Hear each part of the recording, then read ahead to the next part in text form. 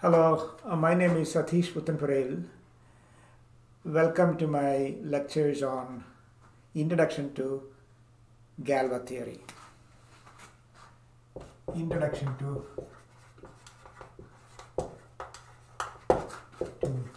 Galois theory. With these lectures, I'm planning to discuss the syllabus of the Algebra 2 papers, the Algebra 2 paper on the second semester of MSc students of Calicut and Kannur universities. The book I'm going to use for this course is a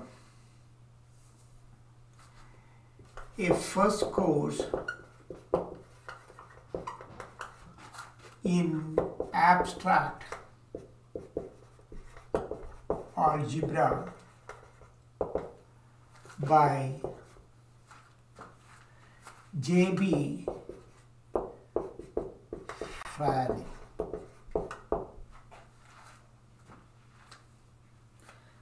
Just want to talk about the prerequisites for this course. I would like you to know the basic group theory,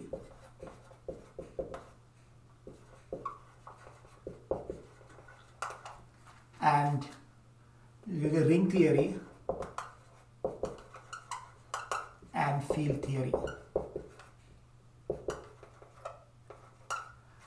That you already studied in your first semester algebra first paper. Basically what I'm looking for is the definition of groups, rings and fields, then subgroups,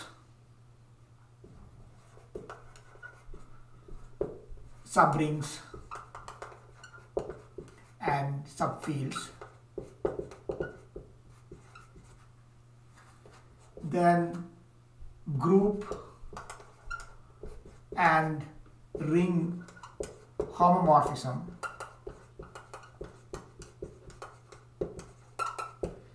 then normal subgroups,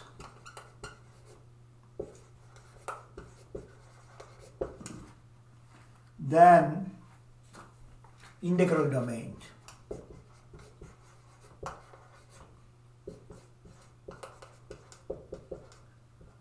These are all topics which you already studied in your first semester algebra course.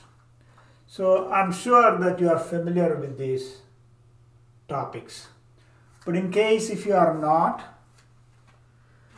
this book gives you a very good introduction to any of these topics. So if you are not familiar with these topics, please go through this book before we continue this course. I'm assuming that you already know all these topics, and with that I'm going to start the introduction to Galois theory.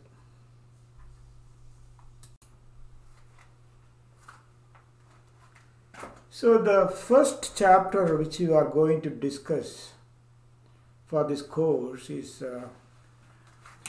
prime and maximal ideals.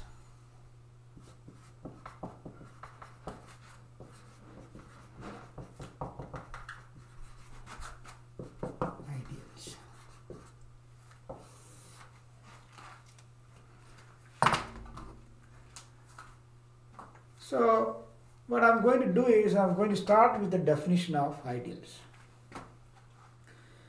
We have studied the same structure, the same kind of structure in group theory. So let me start with the group theory similar structure and come back to the ideals. Ideal is a structure in ring. So in group theory,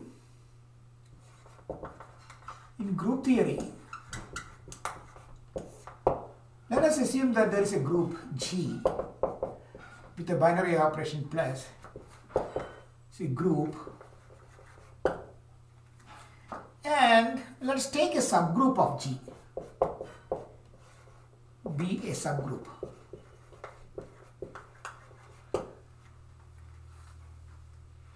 So we can think about the left and right cosets of the subgroups. Let's take the right cosets. So H plus A in G, be the collection of right cosets. This is a collection of cosets in G. But we can make this collection a group, a different group, by placing some additional condition on subgroup. If you take any subgroup, probably this may not be a group. But if you enforce some condition on the subgroup, we can make this as a group. So if H is a normal subgroup, then this collection with the following binary operation will become a group. The binary operation is like this: H plus A plus H plus B is equal to H plus A plus B. This two pluses within the parenthesis is the binary operation of G, and the plus outside this parenthesis is the binary operation which we are defining on the collection of cosets. This is a valid binary operation on this collection of cosets if and only if H is a subgroup, normal subgroup. H is a normal subgroup. In that case, we will call this collection of cosets as a factor group, and it's denoted by G over H, or quotient group. So this is a quotient group H over G. So this structure we already know this exists in group theory. We want to create the same structure in ring theory, in rings.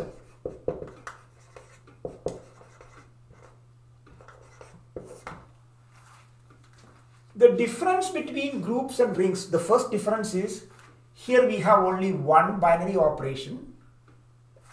Here we will have two binary operations.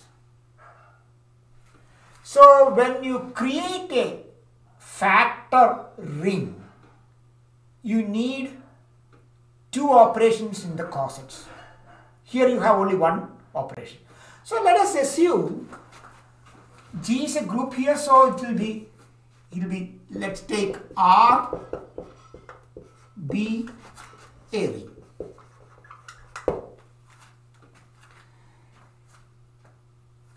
Then instead of a subgroup, we'll take a subring. So let N R be a subring. And we create the same kind of cosets here, the right cosets or left cosets. So we'll take N plus A belongs to R. We are taking the cosets on addition. R is a ring, so with the addition, R is an abelian group. So N is a normal subgroup of R, automatic, because R is a ring. So this is automatically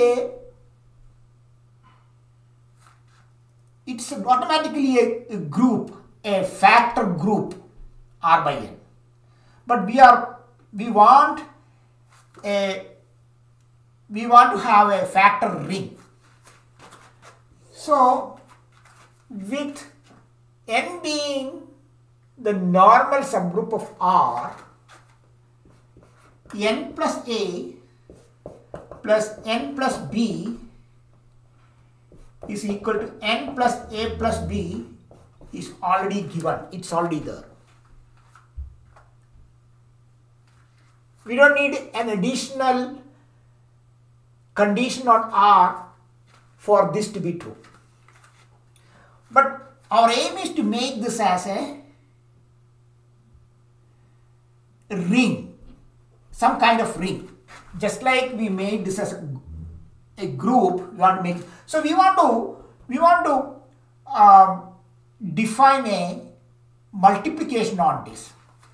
The multiplication of such collection of cosets is going to be like this: n plus A times n plus B is equal to n plus AB. But this is not going to be true for any subring. This is going to be true only for a certain type of subring. So we want to enforce some additional condition on this ring in order for this binary operation to be a valid one. So if that condition, if you enforce on subring, then this subring will become an ideal. So the condition on n for the multiplication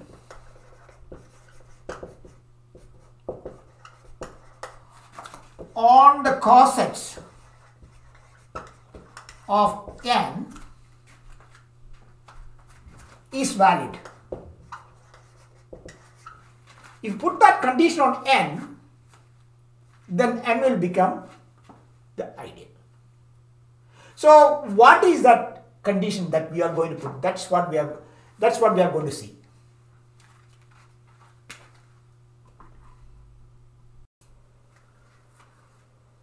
So we have a ring R and a subring n of R, and we have a collection of cosets of this subring.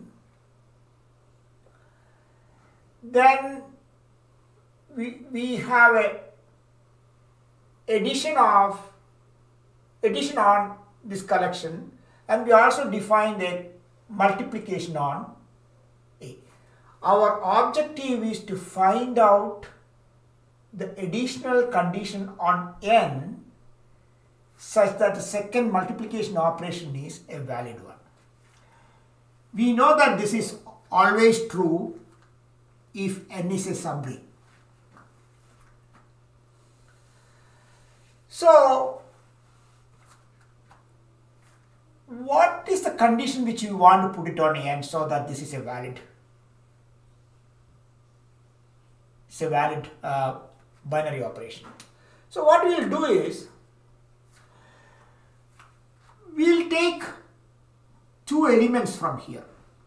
Let n1 comma n2 belong to n. Then we will expand this, like take an element from here, take an element from here, take an element from here and multiply. So it will be n1 plus A times n2 plus B. We can expand this even if it is not a commutative ring. So it will be n1 n2 plus n1b plus AN2 plus AB. So when you multiply an element from here and element from here, a representative from here and a representative from here, you want to get n plus AB. So AB is already here. So what we want is the rest of the three elements, the sum, it should belong to n. If this belongs to n, then we are done. That is what we want. So how do you make this to be an element of n? This n1 times n2 is already in n. So we don't need to consider this. This is automatically in n.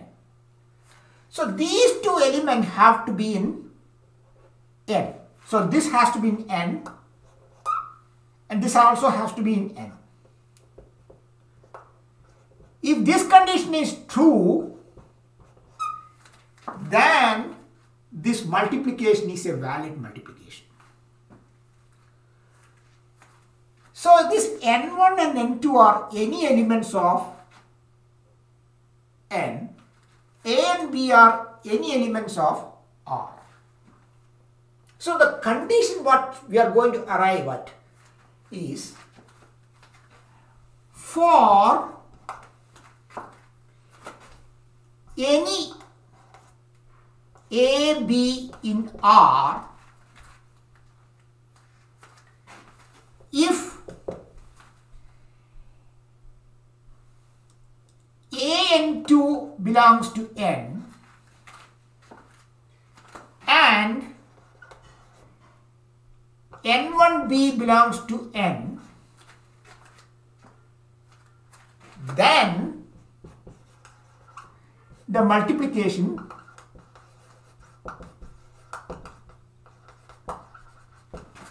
on the cossets is valid.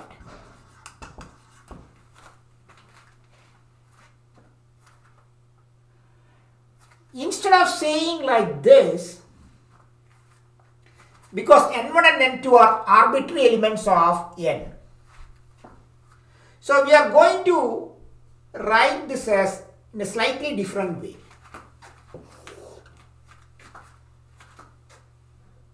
Like n is a subring of R. So for any AB in R, AN is a subset of N and NB is a subset of N. Same thing here. It is the same thing. Then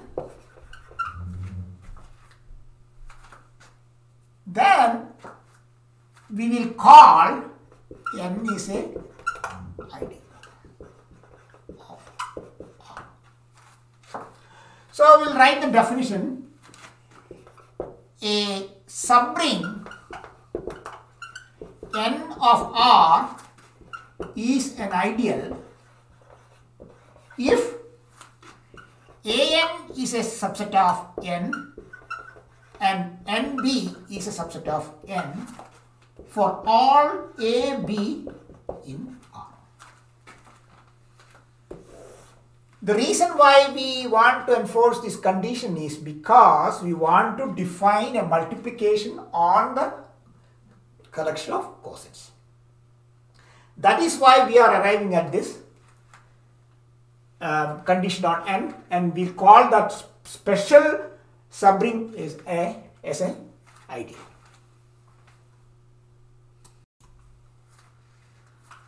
So we have a subring n of R with an additional condition An is a subset of n, Nb is a subset of n. Then the multiplication on the cossets of n is valid. So this is a sufficient condition for the multiplication to be valid on the subring. Now let us assume this is valid and see what happens to these two conditions. So let us assume that n plus a times n plus b is equal to n plus ab for all ab in R.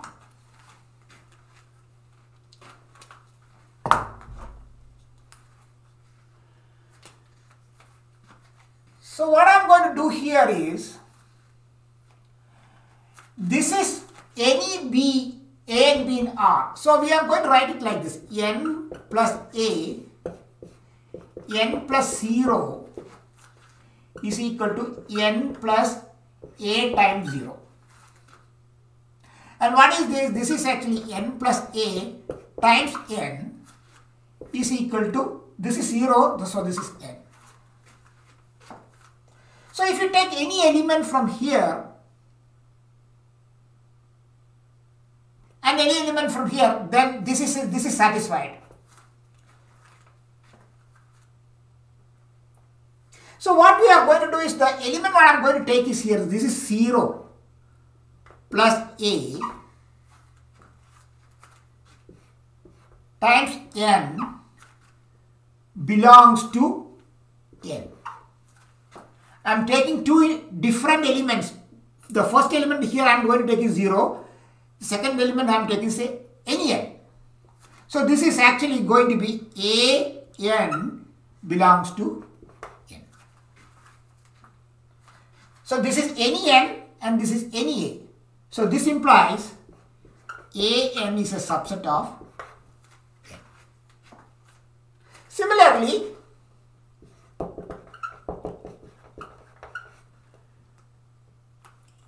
nb is a subset of. So if we assume that the multiplication is a valid multiplication, then we are going to arrive at the condition on n that for any a and b, an is a subset of n and then b is a subset of n. So we can write it like this: for a subring n of R, n plus a times n plus b is equal to n plus ab is valid if and only if n is an ideal.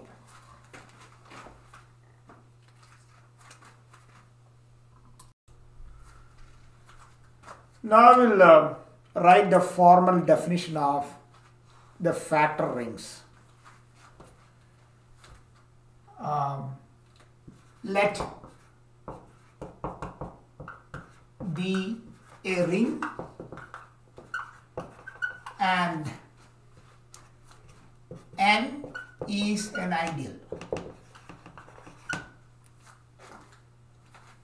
Then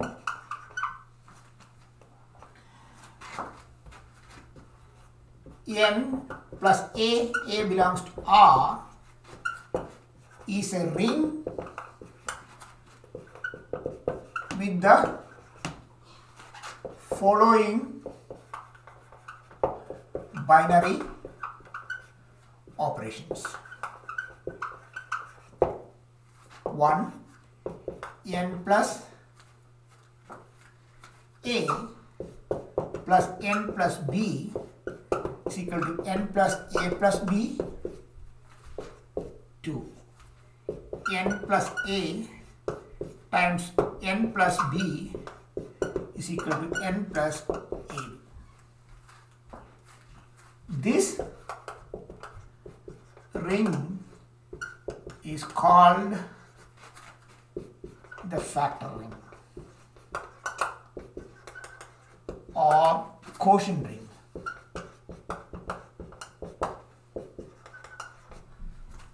denoted by R. We'll end this session with a couple of examples. Example, we're going to take R is equal to Z, is equal to set of all integers.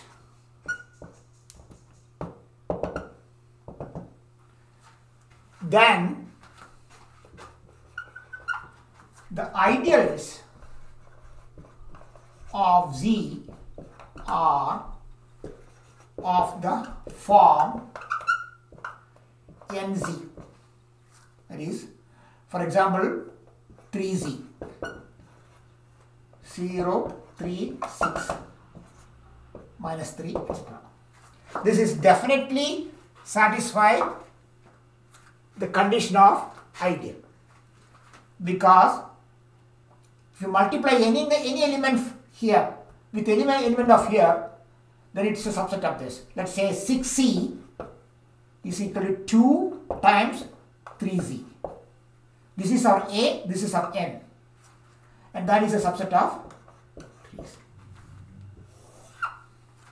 Similarly, if you multiply it on the other side also, it will be the same thing. Another example I would want to take is, let F be the collection of all functions from R to R. R is real number. Then the subring satisfying F belongs to F such that F of A is equal to 0 for some fixed A in R. Is because if you multiply any element, let's say P of N is going to be, is going to be P times F such that F and P belongs to F and F of A is equal to 0. So this definitely is a subset of N, because P dot F vanishes at A, and that is a condition for N. So this is a subset of. So this is an ideal.